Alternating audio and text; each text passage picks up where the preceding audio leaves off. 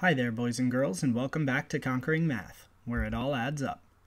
Today we will be discussing the independent practice solutions to Part 1 of the Solving Algebraic Equations lesson. Remember that you can pause or rewind this video as necessary to help you understand the problems. Let's dive on in. Independent practice number 1. Determine if the value is a solution of the equation. Part A.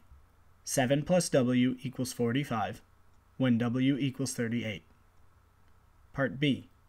21 equals 54 minus t when t equals 33. Now is a good time to pause this video and work on this problem if you have not done so already.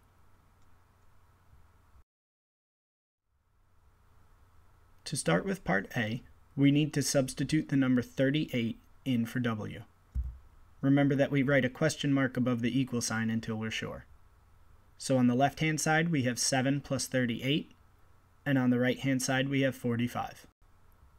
7 plus 38 equals 45, so this is a solution to the equation. For Part B, we will need to substitute 33 in for t. So on the left-hand side we have 21, and on the right-hand side we have 54 minus 33. 54 minus 33 is 21, so t equals 33 is a solution to the equation. Independent practice number 2. Find a solution to the algebraic equation. Part A. U minus 5 equals 5. Part B. P minus 23 equals 11. Don't forget to check your work for each part of this problem. Now is a good time to pause this video and work on these problems if you have not done so already. Remember that in order to find a solution to the algebraic equation, we need to get the variable by itself on one side of the equation. We can use inverse operations to help us with this. So for Part A, we will add 5 to both sides. This leaves us with u equals 10. Now we need to check our work. Start with the original equation and substitute 10 in for u.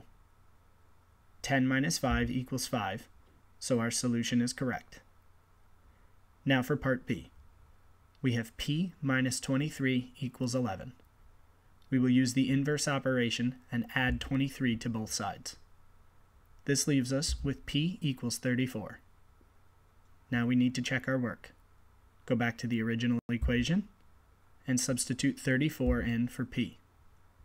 34 minus 23 does equal 11, so our solution is correct. Independent practice number 3. Find a solution to the algebraic equation. Part A. U plus 6 equals 12. Part B. H plus 4 equals 34. Now is a good time to pause this video and work on these problems if you have not done so already. Don't forget to check your work. To solve the equation in Part A, we will use the inverse operation to subtract 6 from both sides.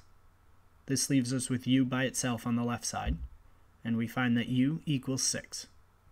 Now to check our work, we go back to the original equation, substitute 6 in for u, and we find that 6 plus 6 does equal 12, so our solution is correct.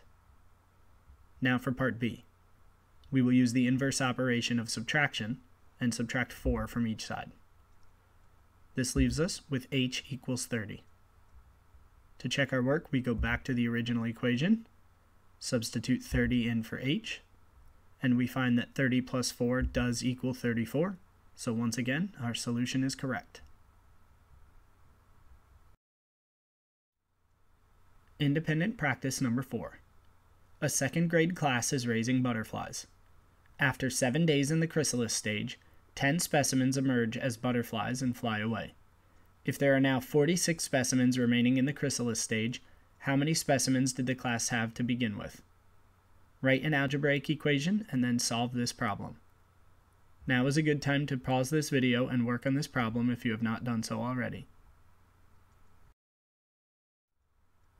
Let's start by defining our variable.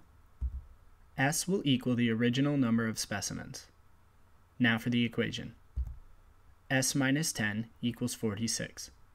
We need to take the original number of specimens and subtract the 10 which emerged as butterflies and flew away. This will equal the 46 specimens we have remaining. In order to get S by itself, we need to use the inverse operation and add 10 to both sides. So we find that S equals 56. The class started with 56 butterfly specimens.